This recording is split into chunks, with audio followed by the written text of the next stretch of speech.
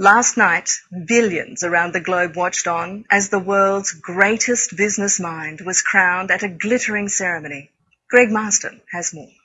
That's right, Dion. 4,000 business legends, celebrities, entertainers and political leaders from around the globe filed into the Hilton Hotel for a night of glamour, tension and high excitement. Today, this is the name on everyone's lips. Greg, were the experts expecting this result? Very much so, Dion. I'm told this was the shortest priced winner in the award's 98-year history, and the decision was unanimous. When you combine the marketing prowess of Richard Branson, the shrewdness of Donald Trump, and the vision of Lee Kuan Yew, that's a pretty impressive package. Sarah Lockery, you're in Sydney, Australia this morning. What's been the reaction from the harbour city?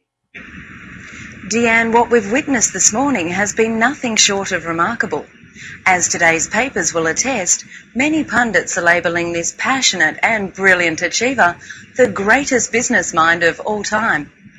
Qantas Airways was certainly impressed. Within hours of the announcement, they surprised everyone by naming their latest A380 Airbus after this year's popular winner. The reaction from Asia has also been enthusiastic. Sharon Chen joins us live. Sharon, what's the latest? Dion, a number of governments in the region have declared today a public holiday in honour of this truly awe-inspiring business visionary. These were the scenes earlier today as hundreds of thousands flooded the city streets to celebrate, among the most vocal local youths.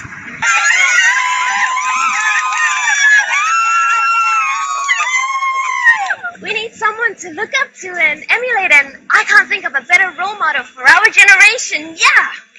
Over at the National Stadium, a crowd estimated at more than 40,000 gathered to pay homage to the one they say embodies all that is good in the international business community.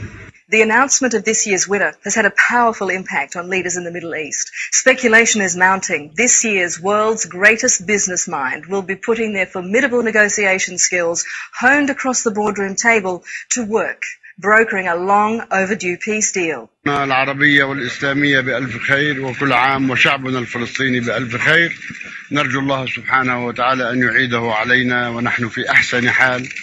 One businessman who has had close associations with this year's winner is the Message Group's executive chairman, Kim Illman. When I heard the announcement on the radio this morning, I tell you I cried. I wept like a baby.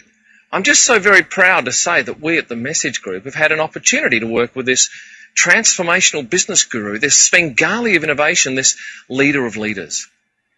Is this live? It is? Great. If you're watching, I'm your biggest fan.